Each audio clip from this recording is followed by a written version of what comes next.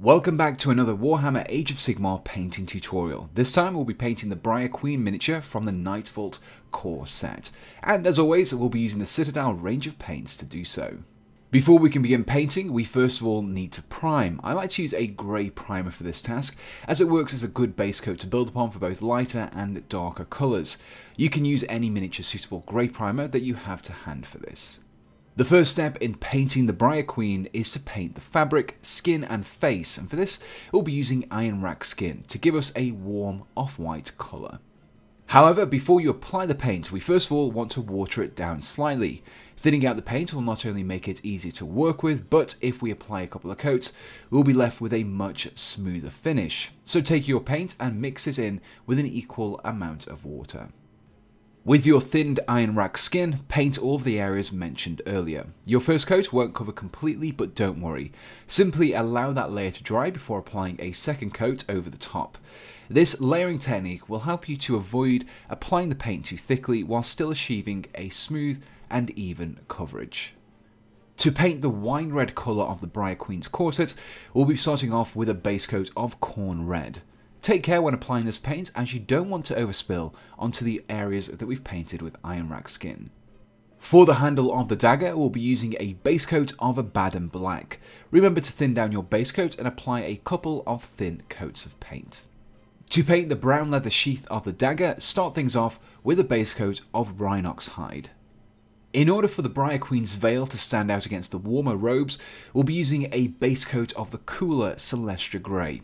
You can also use this paint to paint on the thread around the waist and the dagger. For the twisted thorns and branches on the base, we'll be starting off with a base coat of Castellan Green.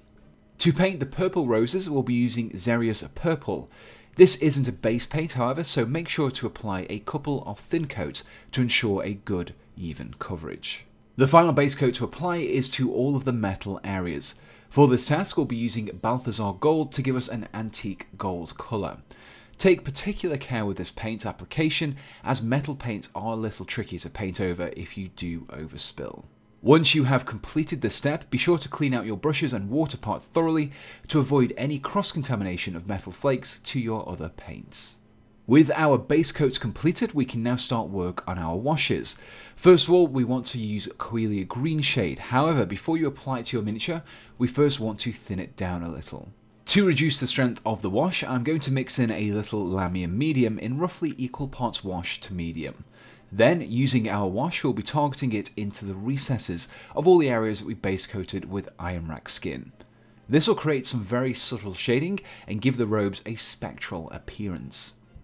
Next, we want to further enhance the ghostly appearance of our Briar Queen with a glaze of Nighthaunt Gloom. However, before you do so, I would once again recommend mixing in some Lahmian Meidum. This time, however, I would opt for 2 parts medium to 1 part Nighthaunt Gloom to begin with. Then you can apply your thin mixture to the bottom of the robes flowing behind the Queen. Start at the bottom and apply a thin layer up to about halfway up the robe. Wait for this layer to dry before applying a second step using the same technique as before. However, this time don't go as far up the robe.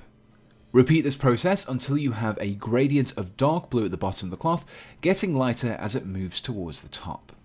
With the robes completed, we can now apply a wash of Nuln Oil to the corset, flowers and also to the areas painted with Celestra Grey. For those latter areas, neat Nuln Oil will be too strong, so mix in a little water or Lahmian Meidum before application.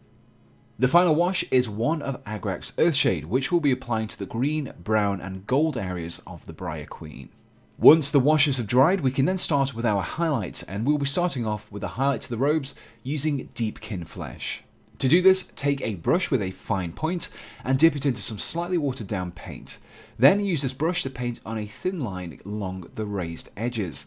This will help to create depth in the miniature and really help to bring out those details. Following the same technique as before, we'll next be highlighting the edges of the corset using Wazdakka Red. With the first highlight completed, we will next add an extreme highlight of Cadian Fleshtone to the areas that we painted in the last step. Following the same principle as before, but only apply this highlight to the more prominent edges, such as corners and other sharp points. For the handle of the dagger, we'll be using a highlight of Mechanicus Standard Grey. The edge of the leather sheath can then be highlighted using Gorthor Brown. For the edges of the white veil and cord, we can use a thin line of white scar. To pick out the details of the green thorns, we'll be using the lighter coloured Loren Forest. Continuing with the vines, we will then be picking out the edges of the flowers using Dechala Lilac. The final highlight will be to the metal areas, and for this we'll be using a thin line of Hashut Copper to finish off that antique gold appearance. And here we have the finished Briar Queen. I finished things off by painting the miniature's base and also varnishing. Now whilst I focused on the Briar Queen in this video, you could use the same paints and techniques on your other Nighthaunt miniatures as well. You can find a full list of all the paints that I've used in this tutorial in the description below, along with any other equipment that I've used to create this video, such as my everlasting wet palette. If you enjoyed this video, do let me know in the comments below, and if you haven't done so already, be sure to check out my Patreon page if you would like to support these videos. If you have any questions or would just like to chat with others who enjoy my channel, I've set up a Discord server which you can find a link to in the description below. So the only thing left to say is, thanks for watching, and goodbye.